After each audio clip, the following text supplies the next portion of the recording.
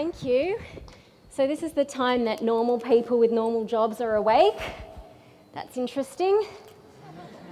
Okay, I'm going to start off with a story, and I thought it was appropriate for this time of the morning, and because breakfast is being served, this story is called Fuck Yeah, I'm Bleeding.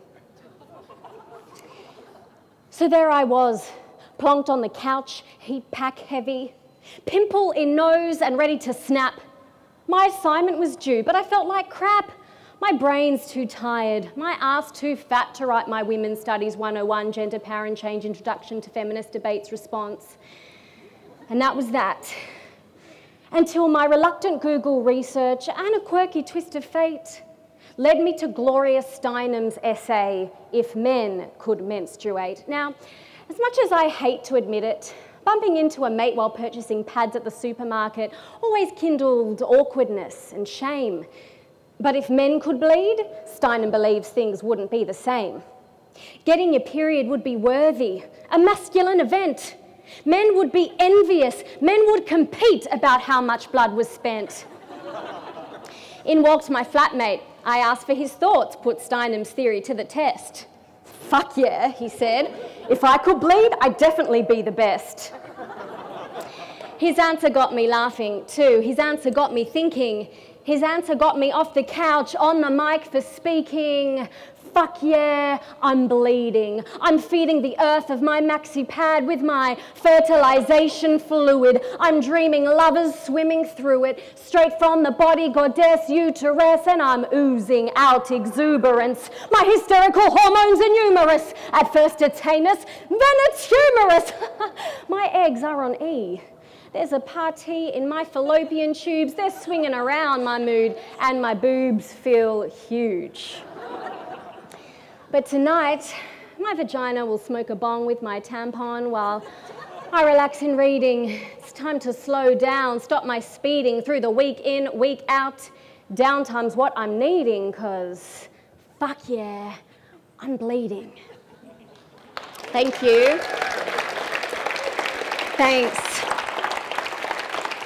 So my name is Tami Sussman. I am a spoken word artist, and whether I'm writing for comedy or writing for print, my intention remains the same, and that is to shatter cultural and social taboos.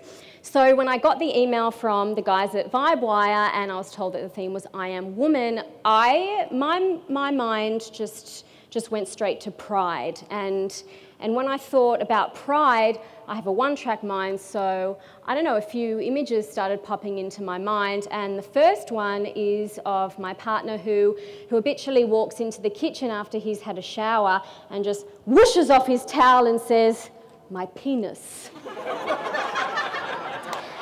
And the second image takes place more than 10 years ago in the breakfast hall at school camp, and I overheard a bunch of guys in my year showing off to another bunch of guys about the fact that they'd had a communal masturbation sesh the night before in their room, and the hot music teacher had walked in just as one of them was ejaculating and shouting out her name.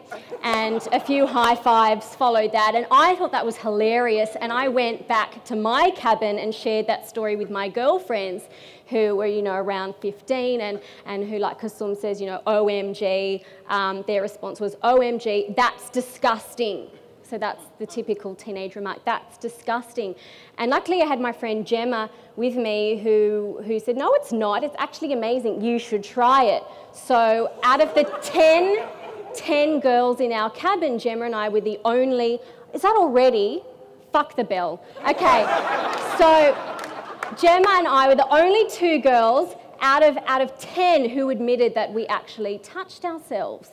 So I continued shocking my girlfriends throughout the rest of high school and university.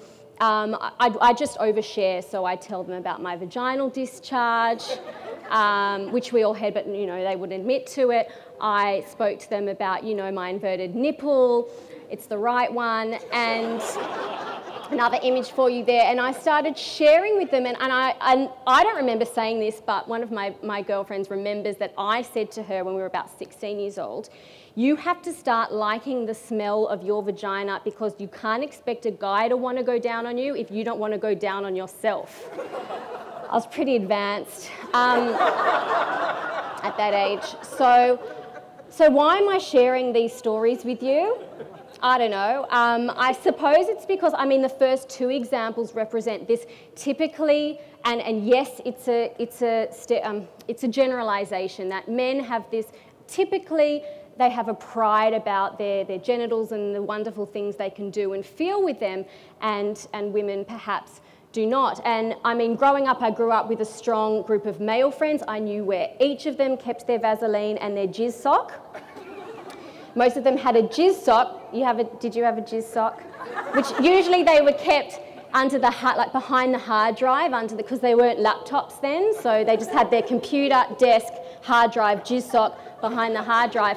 And I mean, my girlfriends now, thankfully, are starting to become more open thanks to shows like Sex and the City and Girls. They're Fuck the Bell. You know, they're starting to really open up about, okay, they're orgasms or vibrators, but no, they still won't talk about, you know, the icky stuff. So when I first published Fuck Yeah, I'm Bleeding, I actually had a text from one of my closest friends, and it said, and this was only 2 years ago, and it said, that's disgusting. So I guess what I'm sharing this is because maybe to the prudish women in my life, and maybe, you know, some of us might even dabble in prudishness or know someone that does, perhaps we need to tell them to interpret I am woman, you know, from a male perspective, like I am woman and I'm going to take it like a man. So, you know, the next time that you, that the women queef during sex, instead of feeling that's a vag fight, instead of feeling all shameful about it, be like, high five, I just farted from my vagina. You know, because I think we need to stop. I'm freaking you out a little bit, just a little bit.